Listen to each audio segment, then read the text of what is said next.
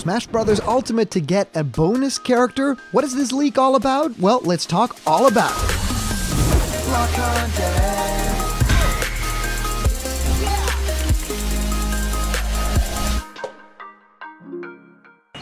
What's happening, my blocked buddies, and welcome to a brand new episode of Blocked Content's Leak Speak. My name is Callum, and this is going to be your content for today. And boy, I get many messages about leaks and things to discuss on the show through, of course, our email address, blockedcontentmail@gmail.com, and also our Twitter @SquareThings and our Instagram @blockedcontentyoutube, but nothing has prepared me for something like this. A lot of you guys really wanted me to talk about this topic, and there was this huge leak that happened just a couple of days ago that actually discussed another character coming to Smash Bros. Ultimate after this Fighters Pass has concluded. Kind of like a similar deal to what Piranha Plant was way back in the day before we got any of the DLC. So this huge document that talks about a whole host of different reasons why this could be happening with like codes and numbers and things from the Smash website, from the Nintendo website as well. So yeah, I wanted to dive into this to kind of show you guys where this information is coming from,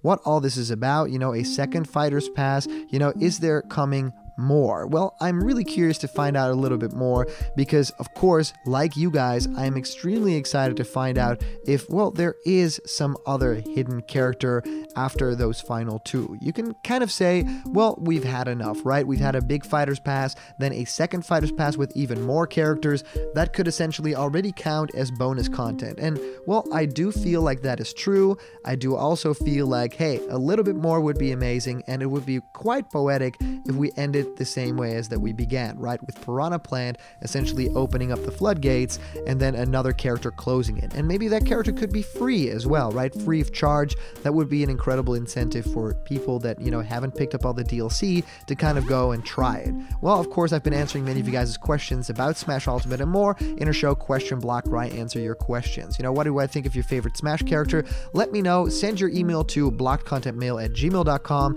and maybe your email will be discussed in our show. And also, of course, put them down in the comments. So let's discuss this. This document comes from Reddit, and it was posted by user Riobert, and it says 7th Fighter Pack coming on second Fighters Pass, and it explains it. I don't know if anyone has ever noticed this yet, but I will explain this quickly.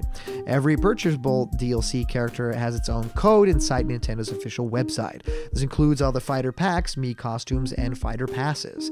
The Mii costume codes don't make much sense, but what I found out is that from Piranha Plant, which is not included in the first pass, to Byleth, the codes are ordered perfectly, and followed by the bonus Rex Mii costume that you get by purchasing the first pass. For those who don't know, Piranha Plant is not included in the first pass, and you can buy it separately for a lesser price because it comes with no new stage or any songs, but it was put into the first Fighter Pass category according to these numbers. As for Pass 2, they were ordered the codes like something else with Min Min and Pyra and Mithra, and those codes were reserved for the unreleased packs 10 and 11 respectively. However, the bonus Ancient Helm plus Gear costume that you get by purchasing the second pass has the other code, leaving it a blank space. Maybe it's just a coincidence, but keeping in mind that all other Mii costumes are ordered in a stranger way, I think that they're getting another fighter pack would not be a dumb idea. Technically, it can be anything: a completely different game, a completely different DLC for another game, a bundle, a Mii costume, or what I hope it is, a new fighter, like Piranha Plant, or New Fighters Pack. Just because it's a blank space in between and Piranha Plant was put into Pass 1 Fighters category as mentioned before, even though they can fill it with literally anything, but it's most likely that it's going to be Pass 2 related, just by looking at the numbers. If you ask me, I really hope that it's Waluigi. If you want to go out and check it, I'll leave the links to the bundles here, and of course we will also link them so you can check out all the codes that Nintendo gave to these things. They include the Smash Ultimate, Piranha Plant for Pass 1, Pass 2, and then the Ancient Helm plus Gear costume. Then he has an edit saying, not only the New Zealand's website has the missing values, at first I noticed that the prices were changing, but then I realized it's because I was getting redirected to different official Nintendo websites. When Googling it, the character Pass 10, the only result was on the New Zealand website, and when Googling it, the character Pass 11, the only result was on the Australian website. However, by changing the region values on the URL string, for example with ES, which is where I am from, you get redirected to the official Nintendo Nintendo Spain website. Doing this on the Ancient Helpless Gear costume, you still get a code, so it's obvious that it's not related to the Oceanian regions only. Edit 2, you might have noticed that the codes Nintendo gave to the items are different in the Japanese website, so there's no gap between Black 11 and the Ancient Helpless Gear costume anymore. However, while other Fighter Pass 2 characters in the Ancient Helpless Gear are ordered, the Piranha Plant and the Rex Me costume aren't ordered with the Fighters Pass 1 characters, with Piranha Plant and Rex costume having similar codes in the Japanese website, but not having the same codes as Fighter Pass 1 characters, so this lets me think that if this is a new character, it's going to be separated character from Pass 2, so it would have no stage or music. Please be Waluigi. Edit 3, after more research, I came up with the conclusion is that Nintendo has different codes for all these different regions. For Pass 2, the codes look different too.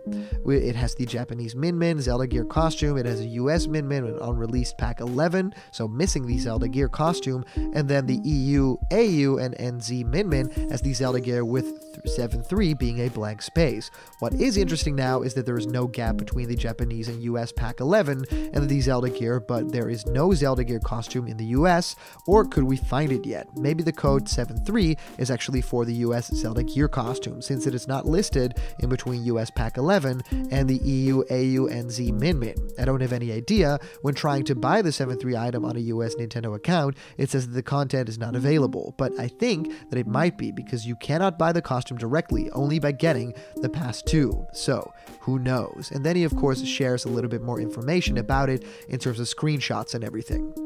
Well, I think that this is a really good find. I think within Smash Bros. Ultimate, there is so much detail to be found within all those different codes and the information, and if you look at the Smash website, we've already gleaned a lot of information from there. But yeah, thinking about a character that could appear after this initial final or second Fighter's Pass has been completed, it kind of makes sense. I could really see the announcement in front of me with Sakurai talking in either a Nintendo Direct or maybe some Sakurai Presents presentation. Yeah, you guys thought that this was it? Well, we have a little bit more in store for you guys. We have a tiny surprise left, and that surprise is you guys are getting one more character. No, it's not getting all these Spirit DLC, and no, it's not getting a huge stage or anything like that, but it is a character, and a full-fledged character at that, and we get to discuss all of it, and we get to talk about that character at length. So I'm really excited about all of that, and I'm really curious if you guys have any specific thoughts on who that character might be. Who would be a great character to end a Fighter's Pass 2 on and have as a bonus additional character, right? It could be super fun for it to be Waluigi. It's a character that fans are really, aiming for. I think that it's, been a long time coming for Waluigi, so who knows? Today's comment question is, do you think there will be a 7th Challenger Pack for Pass 2? So will we get another character that, kind of ends it all, right? And then Memphis Atkins says, I would like Jin or Kazuya to join Smash. It would make sense to get a character from Tekken in Smash because Tekken is one of the popular fighting games of all time. Bandai Namco is the developer of Smash Ultimate and Tekken. It would be cool for a Tekken rep to join. I will be down to get a Tekken rep for Smash, but a Tekken rep to see in Smash really unlikely because of Heihachi Mii costume that released back in the Mii Fighter costumes, round 6. It would be really cool to see a Tekken rep in Smash, but the Heihachi Mii costume makes it really unlikely to see it. But who knows? We just need to wait until E3. Heck, I even heard about a bonus fighter, but we just need to wait until E3. So Memphis Atkins, thank you so much for saying that, and I totally agree.